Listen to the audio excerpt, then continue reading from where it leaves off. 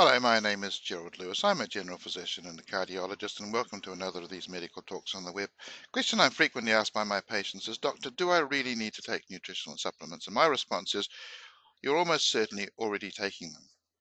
In many countries, certainly in New Zealand, they've added iodine to our salt. Every pregnant woman is given folic acid, and in many countries, they're adding folic acid to the bread. If you're anemic, we'll give you iron, vitamin B12, folic acid.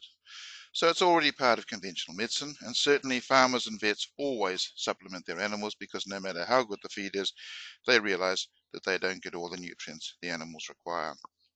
Because if nutrition is not in our food, then we're not going to get it. So what nutrients do we need? Our bodies have developed over millions and millions of years, and all of our organs work together as a perfect team to grow, to keep us well, to fight disease and repair damage. And if you have a look at the chemical reactions going on in our liver and realize that not only does those happen on our liver, but all over our bodies, it is incredible what is happening inside our bodies 24 hours a day, 7 days a week. And for our cells to work properly, they need every ingredient for all of these chemical reactions to work properly.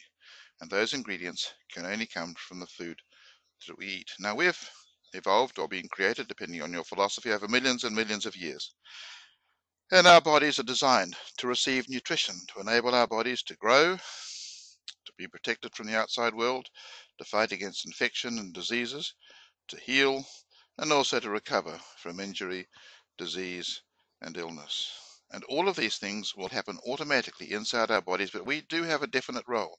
Our genes are exactly the same as the genes of early man, so our role is the same as early man's role. And our role is, number one, to protect our bodies from toxins and dangers. Now, early man, toxins and dangers were a great deal more obvious. Today, they're in many cases obvious, but many cases insidious, and certainly much more difficult to get away from. So our number one role is to protect us from toxins and dangers. Our second role is to give our cells all the nutrients they need to make these metabolic pathways work properly. We need proteins, sugars, and fats, and we need minerals and vitamins. Now, even if your diet is poor, most diets will give us enough protein, sugars, and fat, but it's much more difficult to get all the minerals, vitamins, and two particular fats. Early man got all of these from roots, berries, nuts, fruit, fresh fish, and fresh meat. But other communities have also eaten well and had the same sort of benefits. Our grandparents and great-grandparents and people before them, people living in the island countries, and people living in the Mediterranean basin.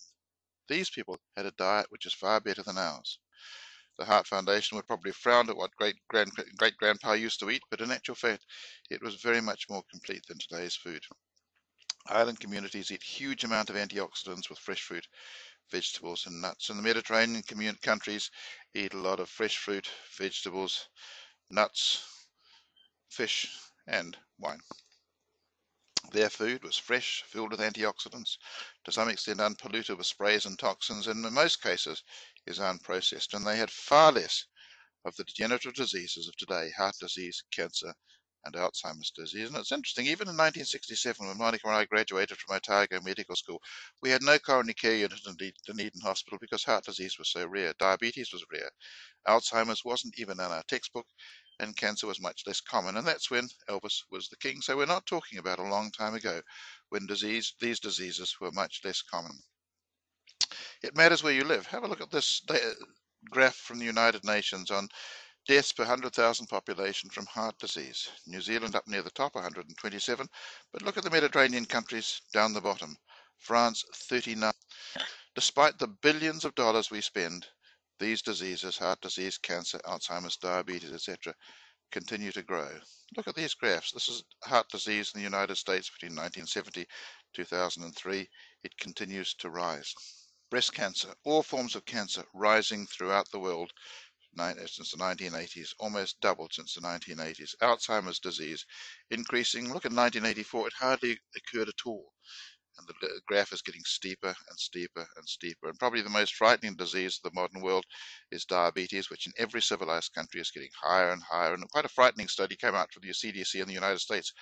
1 child in 3 born in 2010 is going to develop diabetes unless we do something about it. And that's our children and our grandchildren.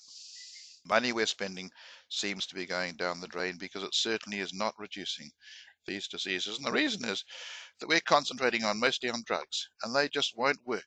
And they won't work simply because we throw drugs into this magnificent series of metabolic pathways generated over millions of years. And these drugs screw up these beautifully designed pathways. They may temporarily fix a headache or lower the cholesterol or drop the blood pressure, but they all have side effects, toxic effects, and they can all change our bodies, and those changes are usually to the bad rather than the good.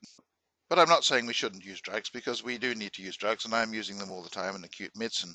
But let's make it our last choice, not the first. Drugs are certainly essential for acute medicine, but for prevention, they're far, far less effective. We hardly have one drug that has been shown actually to reduce the development of most of today's diseases.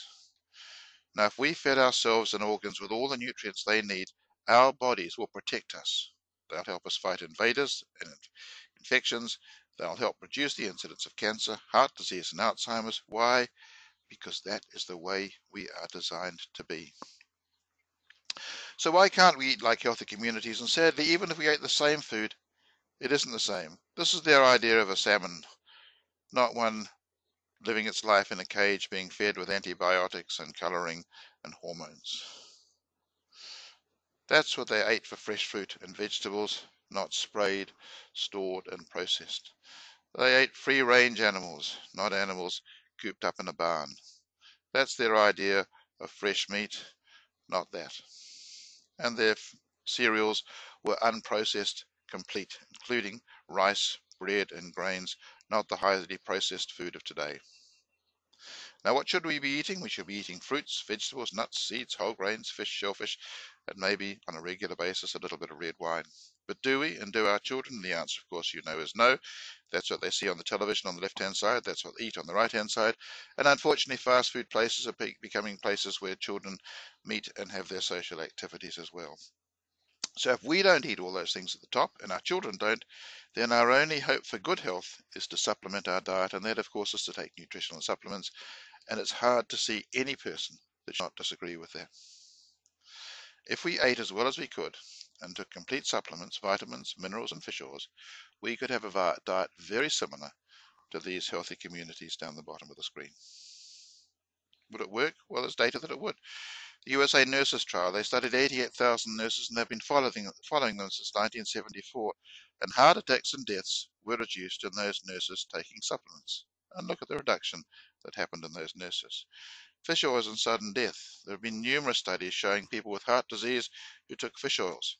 These are the people who took dummy fish oil tablets, and these are the people who took fish oils. And in all those studies, sudden death was reduced by half or even a great deal more.